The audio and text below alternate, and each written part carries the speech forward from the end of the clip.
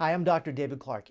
If you've just been diagnosed with Hashimoto's, you may be kind of freaked out, you may be kind of scared, wondering, what does this mean? What do I do? And I don't know if any doctor has explained to you what I'm going to explain today, but I think it's really going to be helpful for you. I'm going to be talking about what Hashimoto's means, the spectrum of Hashimoto's, what your choices are, should you be worried about things. I'm going to try to give you kind of a crash course in being a Hashimoto's patient, and I'm going to teach you how to be proactive, not reactive, because that can be very dangerous. So let's get into it.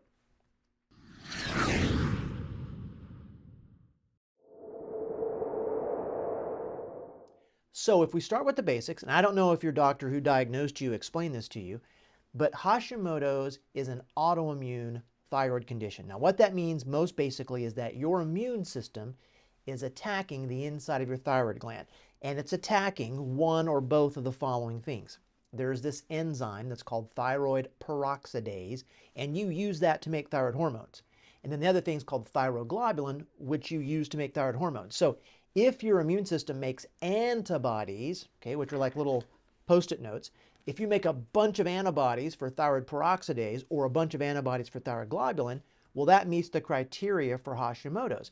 And what usually happens over time is that when you've got all these antibodies that's directing your immune system to kill these things in your thyroid gland, over time you become unable to make enough thyroid hormones, and then you become hypothyroid. But I'm going to stop right there and tell you that there's kind of different phases and flavors of Hashimoto's. I call it a Hashimoto's spectrum.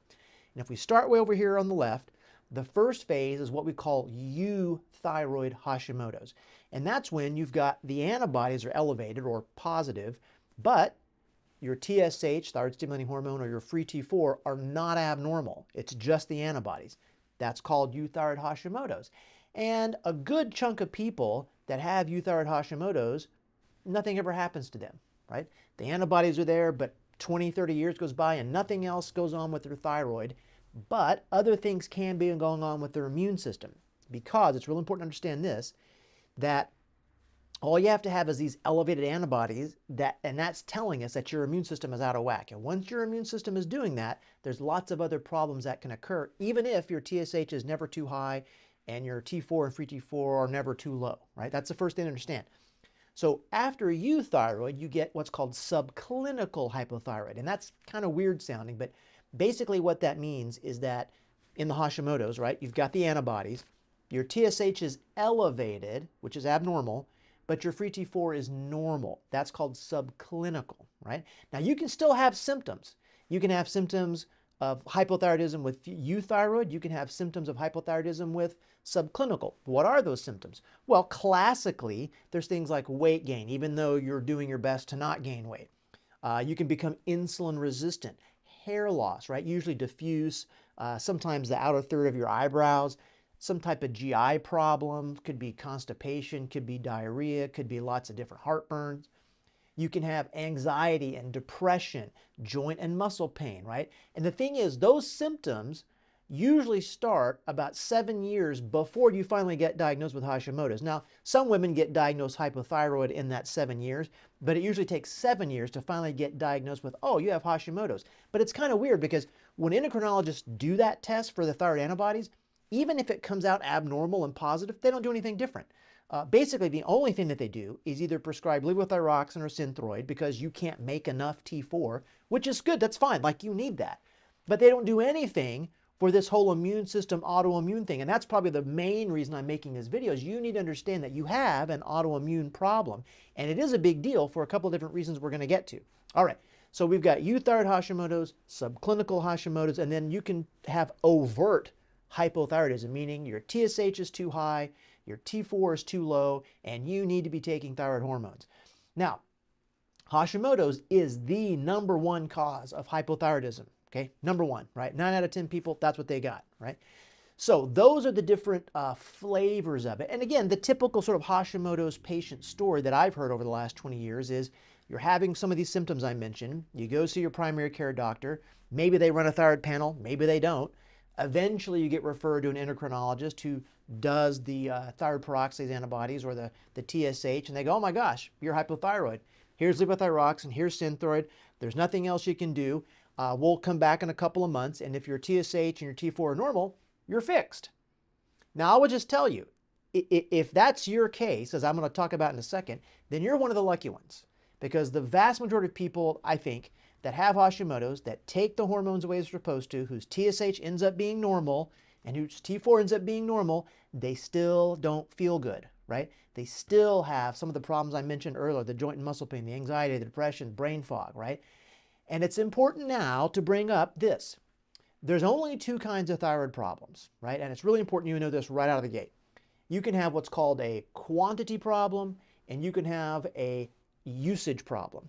Now, the blood tests that you take, the TSH, the T4, that can tell you how many hormones are floating around, but those tests cannot tell you if you're using them, right? So this idea that we're just going to look at the TSH and just look at the T4, and as soon as those are within the reference range, you're fixed, that's not how it works. In reality, that is not how it works. Because the other problem you can have is a usage problem, right? And usage of thyroid hormones that you either you're taking them or making them on your own, that depends on your thyroid hormone receptors. And those receptors are on the inside the nuclei of your cells. And they're waiting for T3 to come by and dock and then tell the DNA of that cell, whatever it is, what to do.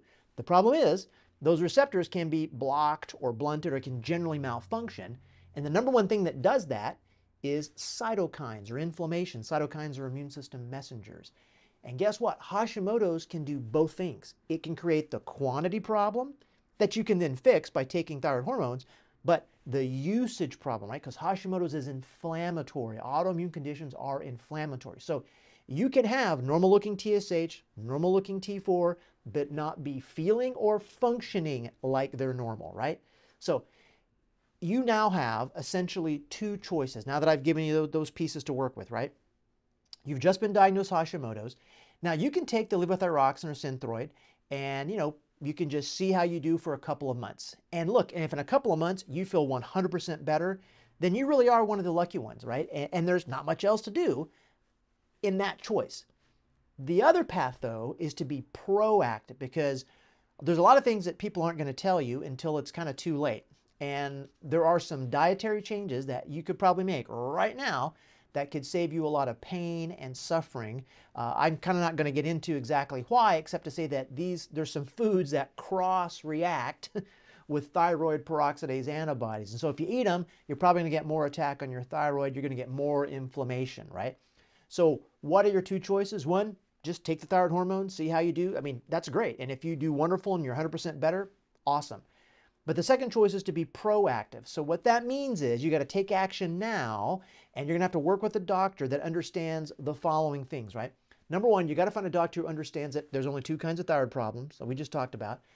You have to find a doctor who understands these things called what I call the 4 priorities. Now, granted, they're my priorities, but they're 4 priorities, and I'll just put them on the screen here. And what these are the kind of metabolic questions that for every Hashimoto's patient, we need to answer, especially if it's a patient that's having symptoms, right? If it's someone with brain fog, anxiety, depression, weight gain, infertility, we need to find out and answer these questions. Number 4, do they have any gastrointestinal or liver problems? Well, they could have dysbiosis, they could have a candida problem, they could have a parasite. Not everybody does, but you need to be able to work with a doctor who knows when do we test for that? How do we interpret that? If I find something, how do I get rid of it? Number 3 and number 2 on the list really deal with energy production. Now we're talking more about cellular energy, right?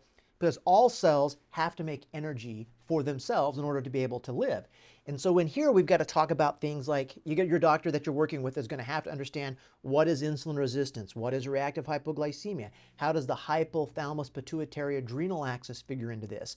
In terms of priority number 2, we're talking about anemias and red blood cells, and do you have enough of them, and are they the right size, and the nutrients that go into that, like B12 and folic acid and iron, and then mitochondria, right? The things that actually make the ATP. What tests do we do to evaluate all that? And if we find something wrong, what do we do, right? A lot of stuff to know. And then lastly, the priority list there, the number 1 is phenotype, immunophenotype, and this is huge. This is massive, okay? Because if you have Hashimoto's, we already know that you have an autoimmune problem. But what we don't know is what is your immune system doing in your case of Hashimoto's. Now, how we find that out, how I do that, and I would recommend you find someone that knows how to do this, is you do what's called immunophenotyping.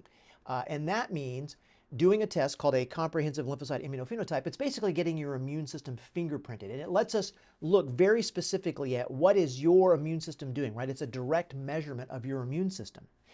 So like it looks at T cells and B cells and Th1, and by measuring these things, I'll just give you an example. Like in this patient here that you see who has Hashimoto's, you can see that that marker is high, and then this next little bit of marker is high. And now that I know that, I can go after that specifically and normalize it and bring it back into normal to help regulate her immune system. But I don't know that's the problem unless I do the test. Her diagnosis of Hashimoto's is really just a label. It doesn't tell me what her immune system is actually doing, right? You can give me 100 people that have the diagnosis of Hashimoto's. They've all got their own fingerprint. Well, they've all got their own immunophenotype as well. So I think that's crucial. I think it's critical that you're working with someone that understands that. The other immune system thing is how to do multiple tissue antibody testing, because if you've got one autoimmune problem, the problem is you probably have another one as well. So you need to be looking for these other ones. And of course, by doing multiple tissue antibody testing, we can also find out about food cross reactions. I'm not going to worry about food sensitivity testing because that's a waste of time, right? So again, you have two choices. Do nothing except take the hormone, see how you do, or start being proactive and find a doctor that knows all this stuff and start taking action now. And then the other thing you have to find a doctor is find a doctor who can take the time necessary to do this stuff.